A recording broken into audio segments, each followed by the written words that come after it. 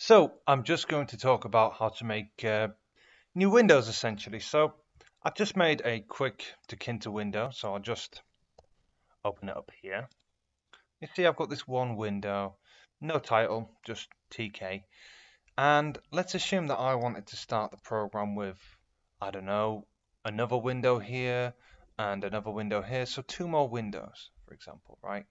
Well, you can actually create more than one Tkinter window using something called top level. So I'll copy and paste this code and I'll make a new window within it. So all you need to do to make a new window, well actually I'm going to change the title of the original window. Okay, I'm just going to change the title to be main window. You'll see why in a minute. I'm going to make a new window. We'll just call it window 2 for simplicity, and we'll say it's equal to top level function. And this top level function essentially makes a new window that isn't the main TK window. And in this window, I'll attach a label to window 2. This should allow us to kind of distinguish. We'll say this is a label. And we'll just pack it. Doesn't really matter about grid arguments. I'm actually going to add a title to window 2 as well. And we're going to say window2.title. We're going to call it window 2. Very simple. When you open it up, you're actually going to see that there's two windows. So you can see here, this window is called main window. This window is called window 2, right? So this top level has allowed me to make more than one window. Now, a peculiarity of Windows is if you close down these new windows that you've made, these top level windows, it doesn't close down the main loop. But if you close the main window, it will shut down the main loop. I'll show you that again. This time I'll close the main window, right? So we've got the main window here, and we've got the window 2 here, right? If I close down the main window, this window 2 will disappear, and you'll see that this is no longer red. It doesn't want me to stop because it will execute the main. It will, sorry, destroy the main loop. See that? But as I showed you before, if I get rid of the top level windows, the new window I've made, nothing happens. Okay, so if you click one of these top level windows, don't worry, unless you've made some function that makes you leave the main loop, you won't leave the main loop. But if you accidentally click the main window, then yeah, you're gonna end up out of that loop. Okay, so just something to think about there when making top level windows. We can have more than one top level window, so I'll copy and paste this and just kind of show you what I mean by that and how easy it is to make a top level window. So we're going to say window 3. Not a very creative name, I know, but just a simple demonstration. It's equal to top level.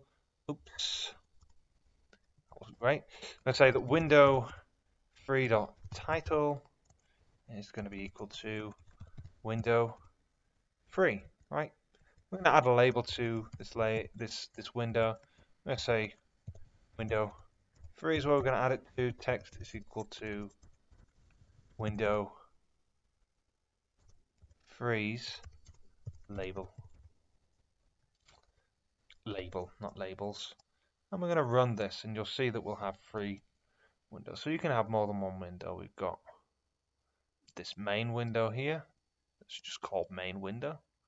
We've got our window 2 that has a label that just says this is a label. Oh, I didn't pack that, so I'm just going to redo all that. Sorry about that. Let's close. We close the main window down, and everything gets closed down. Right, let's pack that onto there. Now everything should be working as intended. So yeah, we got the main window here with no label in it. We got window 2 with the label that just says this is a label, and we got window 3 here. It's hard to open the damn thing. There we are, with the window 3 label. So you can see that you can have as many of these top level windows as you wish. So you can have multiple of them, and I can close any of them. and it won't close the main window nor the main loop. But when I close main, the main loop will end. Simple as, right? So you're probably thinking, well, that's cool and all, but I just I don't really want, to have these kind of weird windows popping up all at once. I only want them to pop up when I make something, when I click a button or something like that, right? I don't want it to just be there. So, okay, we'll do that. We'll just make tk quickly window.title. Shouldn't have bothered with this really. I'm gonna call it main window. We're going to add a button, and obviously we're going to add a function that will allow us to create a window. Mian window. No, I'm not Chinese. Right, so let's make our button. Let's say button is attached to the main window. Yada yada yada. Text equals make a new window. Right, and we're going to dot pack it because I don't care about the grid. I'm not showing you those features. We'll make a command. We'll just call it new window, like that. And we'll actually define that function. So new window, and we're just going to create a window, a new window at top level. So we're going to just say that, I don't know, new window equals top level. Oops, not new window, new window. Doesn't really matter because the top level command still. And we're just going to give it a label. We'll say label, I don't know, new window, text equals, we'll just make up some text. And we'll just pack it into that window. Let's see what happens, shall we? Might work as intended, it might not. Let's open it up and see what happens. So we've got this button that says it makes a new window. Okay, cool. So we've got our new window and we've got our label attached to our new window. Okay, so we've got another new window and we've got, oh dear, it just keeps making windows. It doesn't stop making windows. So why does this happen, you're probably wondering? Well, every single time I click, we make a new window with the variable assigned to the variable new window at a top level, and we assign a label to that top level window, this new window. The thing is, once this function ends, those variables are destroyed, but the window remains, right? The variable's just destroyed. So each time this new window is a new variable each time. So a new window is created and a new label's added to it each time.